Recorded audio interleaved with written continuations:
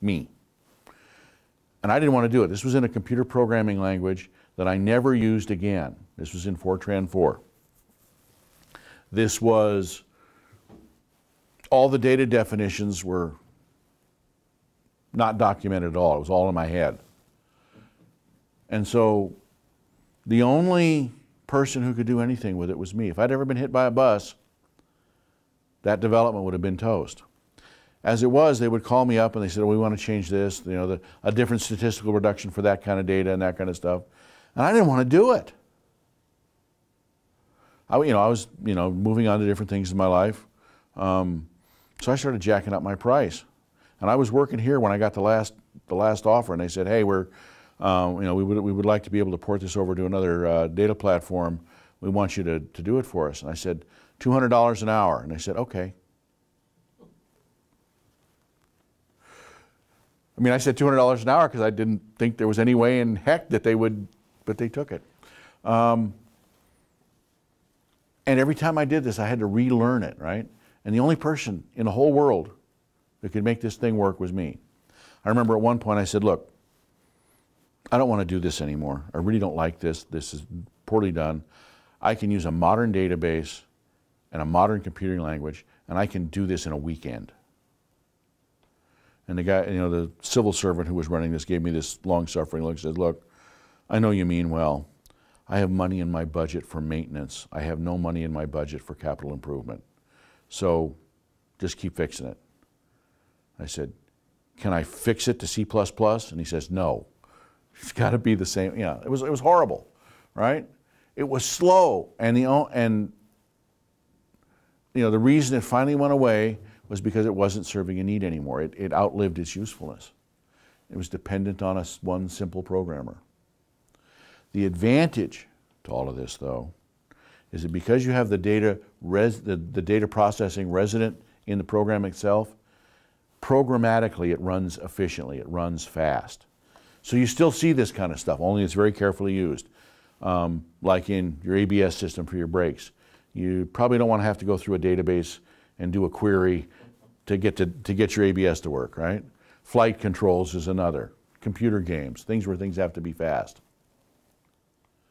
But you ended up with a system like this. Payroll would be over here, right? Sales would be over here. Manufacturing would be over here.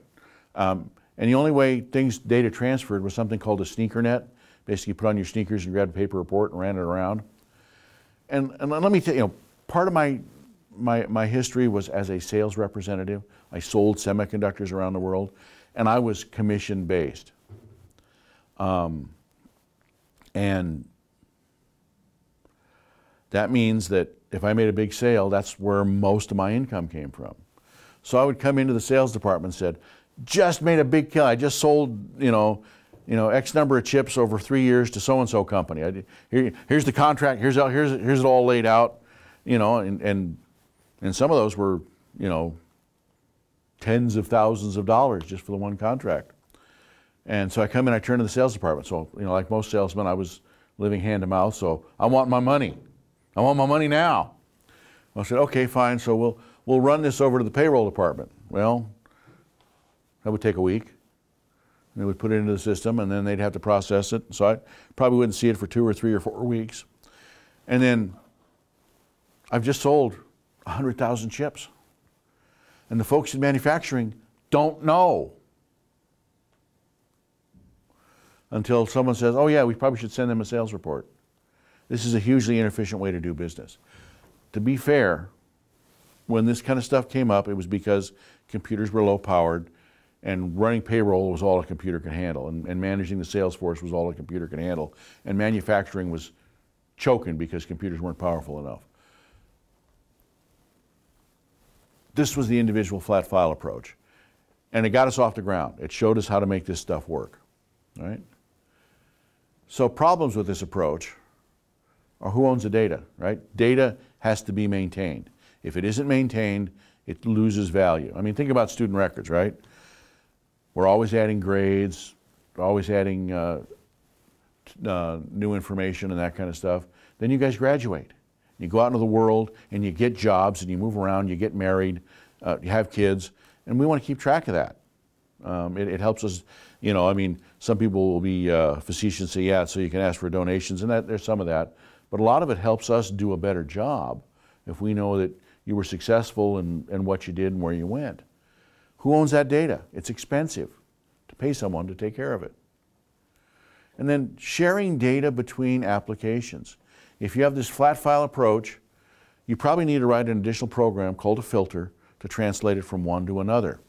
Or you duplicate the data. And duplicating the data is a bad thing, because if there's ever an error in it,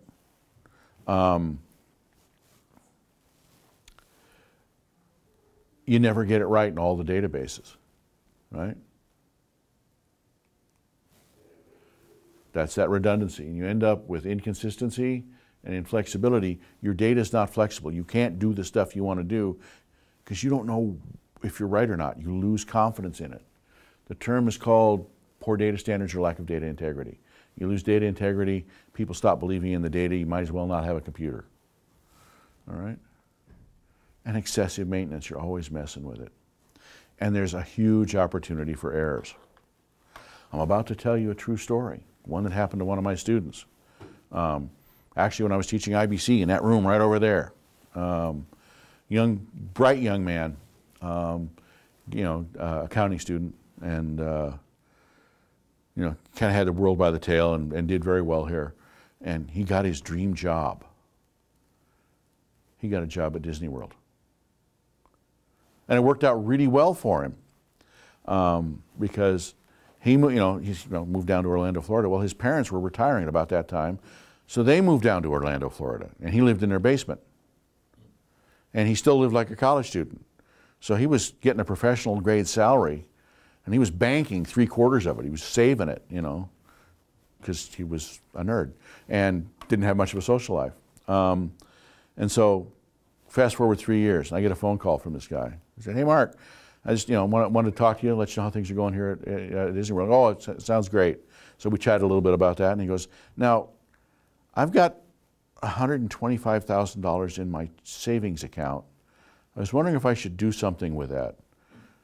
And so I nodded, and I provided the sage advice. You might want to consider real estate. I mean, it's a booming market down there right now, and you'll make some money on it. You certainly want to try to invest it in something, prepare for your retirement, or a new home or something like that. And, I talked about Roth IRAs. I thought I had a pretty good conversation with him about that and what he should do with it. And he said, "Well, thank you, I appreciate that." And then he went and bought a Corvette. Not just any Corvette. This was the top-of-the-line Corvette. It was black. It had chrome everything. It looked like it was going 100 miles an hour just sitting there on the ground, right? It was just tremendous, okay? And so he bought this thing, and he drove it off the lot. Well, remember, he is in Orlando, Florida, one of the drug capitals of the world. And he drove off the lot, and he's 1/8 of a mile away. And the sirens come on, and they pull him over, because also in Orlando, Florida, driving a black top-of-the-line Corvette is a drug dealer, and armed, dangerous, nasty guy. And so they pull him over, and these guys, one in front, one in behind, they got shotguns. They're going, "Get out of the car! Get out of the car!" And our mild-mannered student, gets out, and they throw him on the ground. They have a shotgun screwed in his ear, and they pat him down, and they realize this is not a drug lord, this is an accountant. They go, "We're very sorry, we're very sorry." And the guy, he's a little miffed, right? But he said, "Okay." And they said, "Okay, we'll put this in our database. This will never happen again. We're really sorry." So that's fine. So he's had the car about a month now, and he wants to take it out on the highway, just see what it'll do, right? And so he gets out there, and he may have been speeding. He was.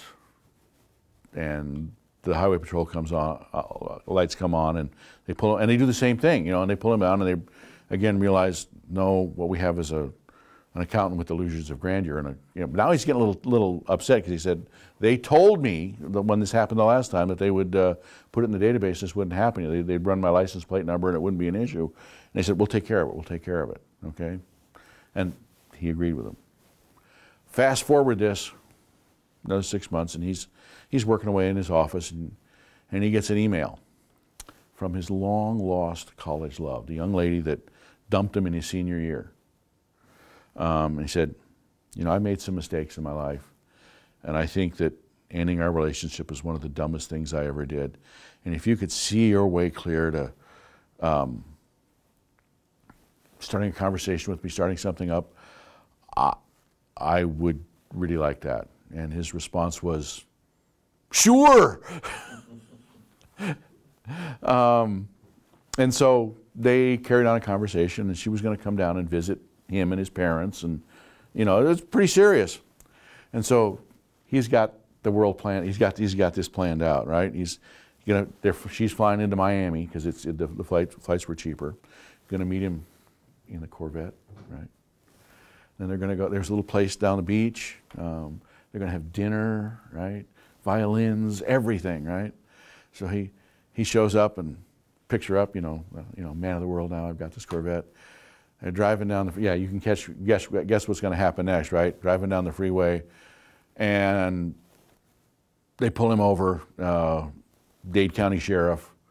Throw him on the ground and throw the young lady on the ground, and they're got guns out, and they realize that they have messed up in a big way, and there was a lawsuit, and all of it could have been avoided if they had had some way to transfer information between the databases that was seamless, right? They had one database. Okay. Oh, someone normally asks about this point, but what happened to the couple? They have a nice house, 2 kids, and a minivan.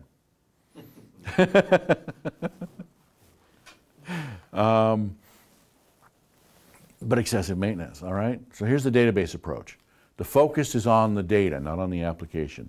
We focus on how to build a storage path for that information.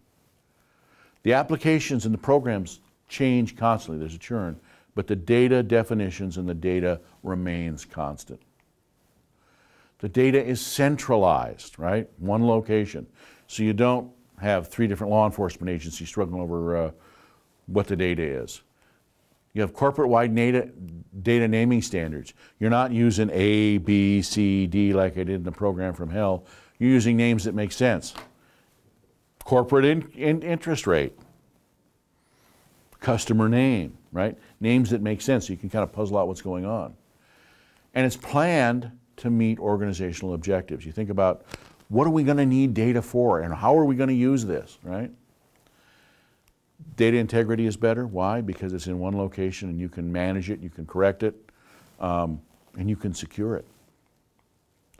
There's a huge reduction in redundancy, and if you reduce redundancy, you increase your flexibility. You find an error, you can go in one place and fix it, and it's right in all those locations. You can extract information and know everything about your customer base. And it kind of looks like this, right? We've got our database. We have various application programs that are going into that data and picking out the pieces they need, right? Maybe over here we've got the sales folks, and they're putting in their sales figures, and they're putting in information about the customers, and they're extracting information about the customers. What dumb things matter when you're dealing with customers, right? You want to know what their birthdays are and things like that. Over here we've got accounting, and they're keeping track of what's being bought, what's being sold, how much to pay commission to that salesman who's already overspent. And what it means is these things run a lot faster, and they can be specific, whereas the data is general. Advantages to a database system, right? We have program independence. You can change the program, the front end, without messing with the data. You're not going to damage your data, which is huge. Your data integrity is improved. It's more accurate, it's more timely, and you can deal with the trouble of concurrency. We'll try again. Concurrency is a problem when you have multiple people using the same data. Let's say we have Bob and Mary, and they're working on a joint project here at the university. Bob has a job in the athletic cage where he hands out towels, but he's working, most of the time he hands out towels, but he's working on a project, and he's going great guns, and he's doing well. Mary is going to class, and she has a brilliant idea about their project. So she goes and she downloads the data, she makes a change to the data, and saves it back on the data. Meanwhile, Bob is still in the athletic cage, and he's still working on his program. Gets to the end of the day, time for him to quit, so he saves his work, and he saves it over Mary's work. That's the problem when you have multiple people using the same data. Modern databases manage that concurrency. They'll lock you out of records so that if one person is working on a record, the other person can't. And that's a huge performance enhancing device. You don't waste so many steps. The speed of development is much faster because a lot of the things you're doing with the data, like writing a report, you do that outside the database. You're not manipulating the data. You're using a tool outside that, input forms. And then when you do go and manipulate the data, you do it just once. We have the flexibility to do ad hoc queries. Ad hoc queries are a very, very powerful tool in the business.